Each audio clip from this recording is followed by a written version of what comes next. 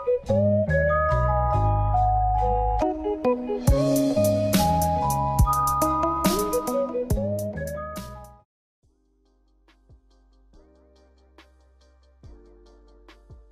guys, Tech James here. In this video I will be showing you guys how to install the MP3 player plugin on your PSP. Basically what this plugin does is let you play your MP3 files while you're playing your PSP games. So if you guys want to set this up, what you want to do is just go onto USB connection, press X, connect your PSP to your PC, and I will show you guys what to do next. Right guys, so over on your computer, the link will be in the description. It's just a mega link, and here it will have the latest version. So this is actually the fixed version, and I don't think there's going to be any more updates, to be honest. I'm pretty sure they've finished updating this, but all you want to do is click the red download button, and then the program will begin downloading. So once it has finished downloading, you can head over to your PC's downloads folder. And also guys, I've just got 2 songs which I'm going to use with the plugin, so I can play these songs while playing a game at the same time.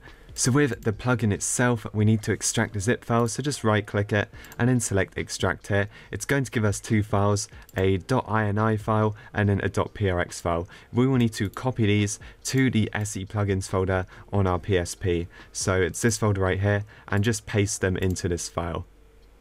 Next, what we want to do is open up the game.txt, because we actually want to add in a line of text here.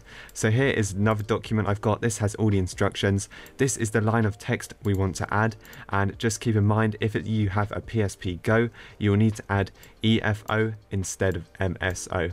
So we are just going to copy this into the game.txt, and then just go on File and Save. Now we can close out of this one. And we also have to add it to this one as well, vsh.txt. So we're just going to create a new line and then just paste exactly the same thing in there, and then File and Save, and we can close out of that. So that is pretty much it for adding the plugin to your PSP. Obviously here are all the options. This tells you, how to play the tracks, how to skip them and stuff like that.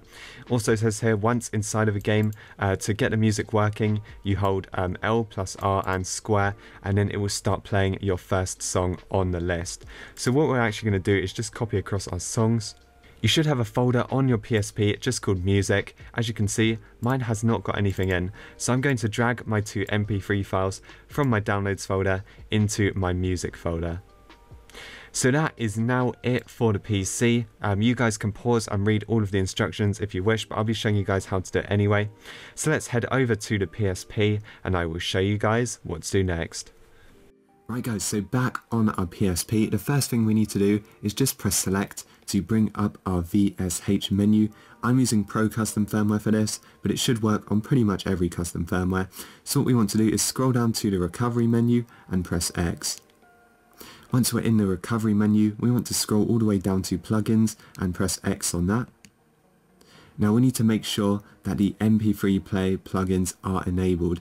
So it looks like mine are enabled by default, so that's always good. So just make sure both of them are enabled, the VSH and the game one. So now we're just going to go back and go down to reset VSH, then just press X on that. Now your PSP is just going to restart quickly. Now we should be able to get the plugin working in the main menu. So if you hold left and right and then press square, as you can see, it's actually going to pop up down here. So if I start turning up the sound, you guys can hear that my song is actually playing. So you can play this on the PSP. As you can see, I'm on the main menu right now. To stop it, you just do left, right and square again. And that's just going to pause it. So now we're just going to find a game. I'm just going to choose Rock Band. This only works on PSP games. It definitely doesn't work on PS1 games. And I'm pretty sure it doesn't work on emulators, but you could always try it. So what I would recommend doing if you want to listen to music is actually turning off the music in the game itself. So right here on Rock Band, we're going to find the settings just to turn off the music. Now every game pretty much has different settings for this, but we're just going to try and find them. So it's probably going to be somewhere in the game's options. If you go into audio settings, as you can see here, we can actually turn down the background music. So if we just press X to accept and just go back a few times, now we can put on our own music. So left, right, square. I'm just going to turn up the volume. and there you guys can hear my own song is playing. So to just skip the song, let's say I want to go on my second song, I'll use left, right and then right on the D-pad, and then it's going to start playing my second song.